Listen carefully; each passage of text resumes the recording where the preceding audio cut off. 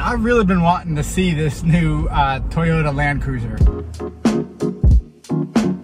So when my buddy over there at Manhattan Beach Toyota gave me a call, tell me they got one in, yeah, I've got to check this thing out. I want to see if it's a real deal or if it's just kind of plasticky SUVs. And as you know, I'm a surf videographer. I'm not a car guy. I'm gonna basically show you everything that I think is cool about this vehicle, and I'll show you the dimensions, etc. And you can kind of put your own thoughts together on this. As you can see, the new Land Cruiser comes in 3 different models. You have the 1958 straight Land Cruiser in the first edition. First edition is the top of the line for the Land Cruiser. That's what we're gonna be looking at. Let's start off by just giving you kind of an overall look at the entire vehicle itself. And then I'll get into like measurements and things like that. Start off with the exterior and then kind of make my way inside.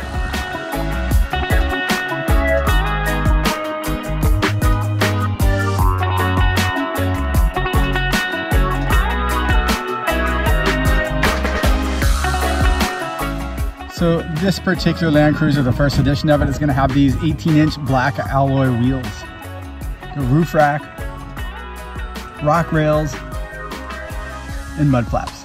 So back here on your mud guards, got this strap. Now, like I said, I don't know anything about this kind of stuff, and maybe you do. Let me know in the comments what that strap's for.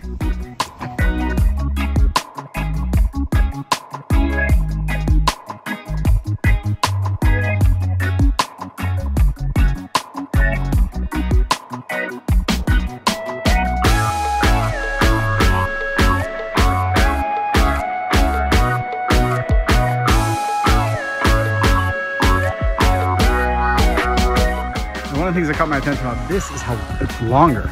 Like the door, the fuel door is longer than normal. I don't know why, it just caught my eye. Let's move along to the interior.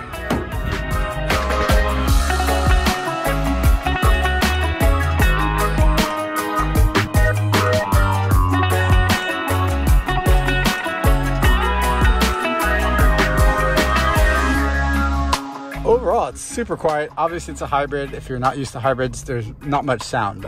It's on right now. I'll rev the engine. I like the quietness of it. It's good, especially if you've had a crazy day surfing Malibu with everybody else out there. Come in here, get your own little quiet serenity.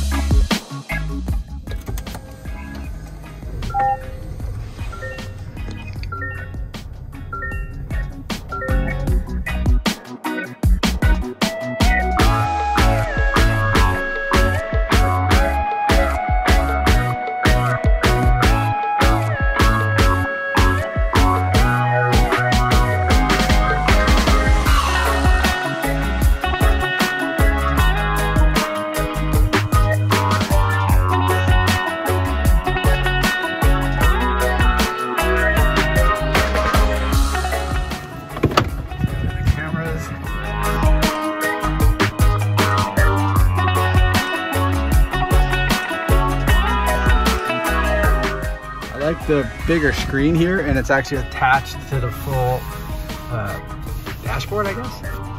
And then a lot of this stuff, if you're familiar with the newer Toyotas, a lot of these are all similar. Kind of like, so you can see control, like a lot of stuff just from right in here. But one of the things they did was, obviously you can control the volume from here, but a little knob here, which is kind of nice because you can just get a quick grab, turn it up or down. Obviously it's also on the steering wheel here, but additional knob.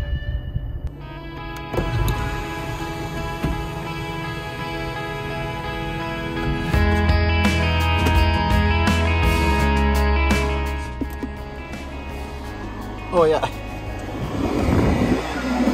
I don't know if you can hear that on the phone, but it's actually air conditioning coming out of the box. It's kind of nice.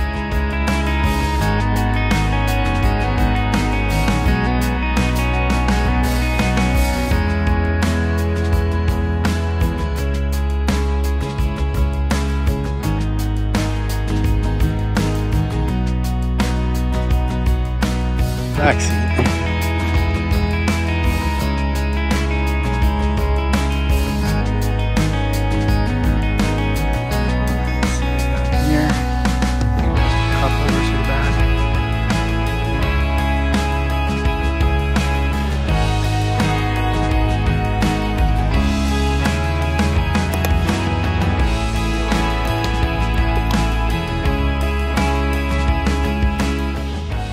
Because it allows you to go back. I don't know if you can tell how far back I am, or all the way up. That's almost vertically and definitely uncomfortable.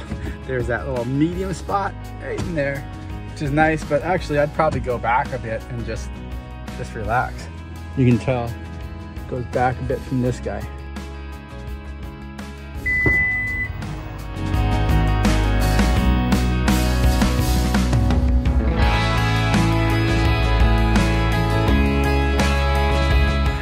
Got some pretty good room. Now they've also got a couple of the add-ons, etc., that are coming on this one. Look, under the battery is going to be back under there. So this seems to sit up a tad bit higher than my 4Runner. I don't know if that's going to make a difference for anybody. Just want to let you guys know. Additional power here. Folding seats. So let's get started on some dimensions. So with those back seats up the normal position they would be at, we're looking about 42 to 43 inches. As you can see right there is where it's going to close. And about the center of this back hatch area, you're looking at approximately 42 wide, 41 wide. Obviously down low it's going to get even wider, around 44, 43. So let's see what happens if we fold that down.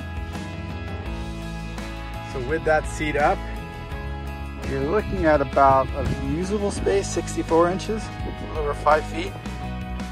That's a straight shot if you're going straight back. Now obviously if you have a surfboard and you want to go diagonal, you're going to be able to get just over 6 foot back here. And then finally I'm going to measure it to get it straight through there. If you have a SUP, a longboard or something, let's see how long it gets all the way up to that front dash. Now keep in mind, these aren't exact measurements. I'm just laying this ruler out here. You're looking at just a tad over 9 foot. You could potentially get a longboard straight in sideways. And now to give you the full angle on the back here, just about 5 feet wide in the back seat. Now the engine in this is that iForce Max 2.4 liter 4-cylinder turbo engine.